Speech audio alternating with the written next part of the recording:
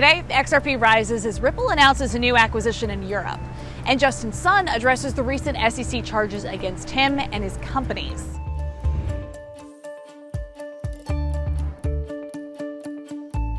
Welcome to CNBC's Crypto World. I'm Mackenzie Sigalos, in front of the Miami Beach Convention Center, where the three-day conference, Bitcoin 2023, kicks off tomorrow.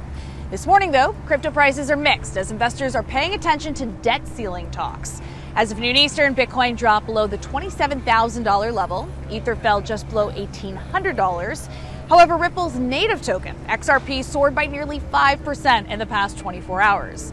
The move higher comes as Ripple announced today that it had acquired Medico, a Swiss crypto custody services firm, amid an increased SEC crackdown on crypto companies. The deal is expected to bolster the blockchain firm's product suite and help the company increase its presence overseas at a time when it's fighting a lawsuit from the SEC. All right, let's get right to our main story. Justin Sun is one of the richest and most controversial people in crypto. The crypto entrepreneur was even sued by the SEC in March on securities and market manipulation charges. Crypto World's Talia Kaplan spoke with the Tron founder in his first interview on camera in the U.S., where he addressed those claims. Sun, who's an advisor to the crypto exchange Huobi, also explained why it was important for his companies to have a presence at Bitcoin Miami. Bitcoin Miami kicks off this week, and Tron will have a presence at the conference. Now, I was recently at another crypto conference, Consensus in Austin, and saw Tron had a booth there on the floor of the convention center. So I'm wondering, why is it so important for you to have a presence at these crypto conferences, and what are you hoping to accomplish? Yes, definitely. Both Tron and Huobi has been the sponsor for Bitcoin events and Consensus for so many years. Because I know US is a very important community. Even today, the regulatory environment in for crypto might be a little bit backwards. But definitely, I think the future is very promising. And we want to continue to engage with community members together to build a very strong Bitcoin and crypto ecosystem. So Huobi and Tron, we always love to be a part of it. So that's why we also sponsor Consensus for many years, I think 4 or 5 years already. And we want to continue to contribute in the growth of crypto community.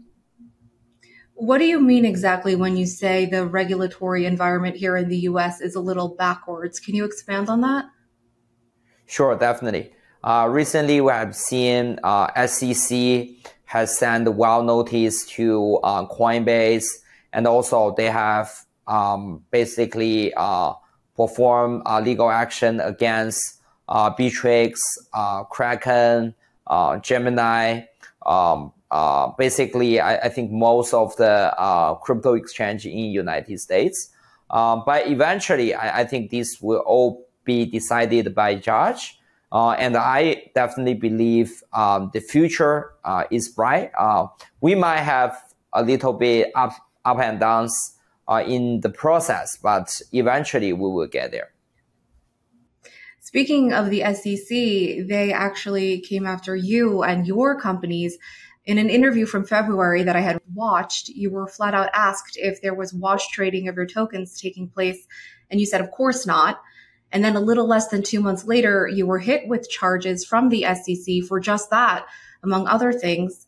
Specifically, the SEC charged you and your companies with fraudulently manipulating the secondary market for TRX, Tron's native token, through, quote, extensive wash trading. What's your response to that? So first of all, our legal team will handle this procedure, and I believe eventually SEC is only the one who bring the complaints, right? Eventually, it will decided by court, and currently, I think for our business itself is not operate in United States in any way. So that's why I won't worry too much about that.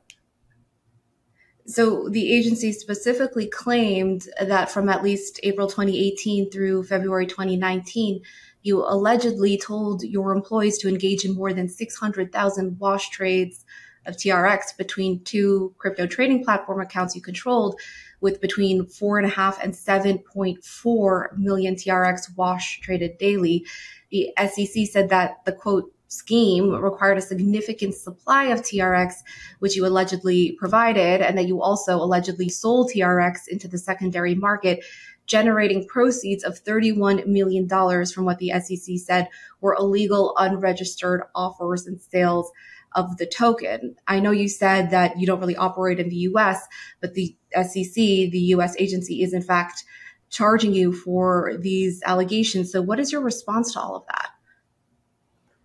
Yes, sure, definitely. I think first of all, it's handling by our legal team. And also, of course, since we don't operate, in United States at all. So also, basically, the either like myself, like BitTorrent, or Tron Foundation, which we have dissolved like a long time ago, it's all based outside of United States. So eventually, I think this is gonna decided by court.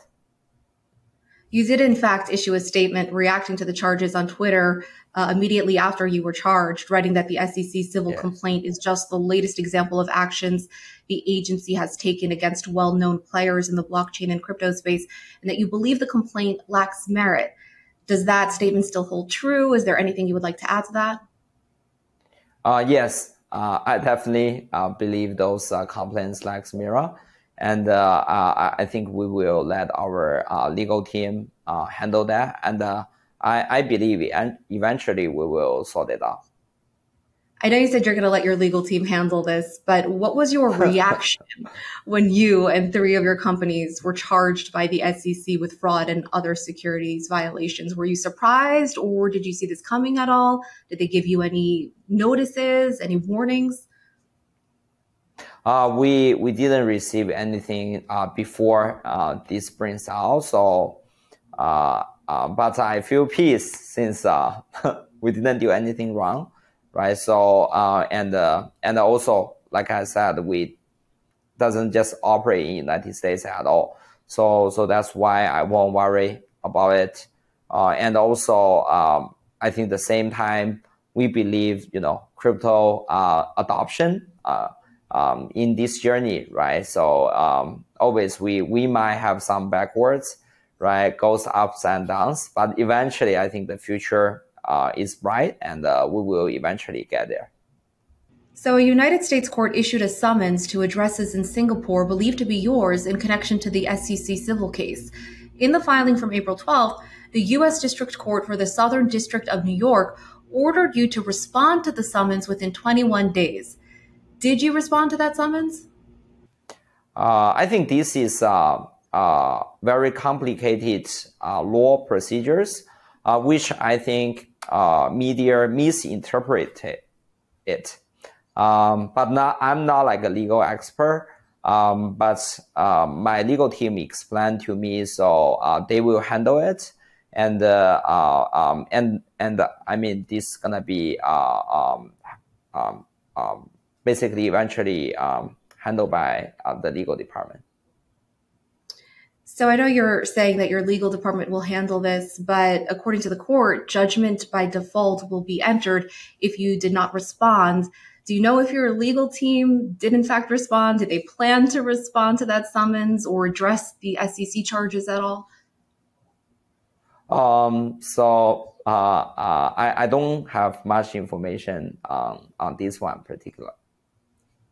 What do you think about the continued crackdown on crypto companies here in the US and the SEC's approach of regulation by enforcement? What do you think about that? So I believe SEC has lost lots of credibility on those legal action, right? When they first take legal action against probably few exchange, people will feel like the complaints they bring probably has some foundation, but after they basically go after everyone, every players in the space, I think eventually SEC will face a pushback, right? I think they already see Coinbase also file complaints against them. I think they will eventually have backlash on the action they take. In January, we reported here on our show that you told Reuters you were ready to buy up Digital Currency Group's assets and were willing to spend up to $1 billion on those assets belonging to the company behind a bunch of crypto businesses like Genesis. A few days after you reportedly made those comments, Genesis filed for bankruptcy. Now, you didn't tell Reuters which assets you were interested in, but in an interview from February, I heard you say you were interested in potentially buying CoinDesk, which is an independent operating subsidiary of DCG.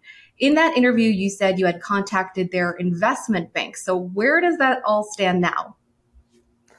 I think still in process. I can't give much of the details, but I think this is still in process. So are you still interested in buying CoinDesk? I can't comment on specific this one, but I think still, DCG is still in the markets, right? So I think they are still talking with all their creditors about finding a financial solution eventually. So I will say this one is still in the process. Are you currently considering buying up the assets of any other distressed crypto company? Yes, definitely. I think right now, after 3 months, the overall environment has been way better than what we in 3 months ago. But still, I think we are willing to help. And also wants to continue to contribute on the crypto industry development. We reached out to the SEC for comment in response to Sun's claim that the agency lost a lot of credibility on its crypto legal actions, and a spokesperson pointed us to a prior statement from SEC Chair Gary Gensler. And when the SEC charged Sun and his companies back in March, Gensler said, in part, quote, as alleged, Sun and his companies not only targeted U.S. investors in their unregistered offers and sales, generating millions in illegal proceeds at the expense of investors, but they also coordinated wash trading on an unregistered trading platform to create the misleading appearance of active trading in TRX.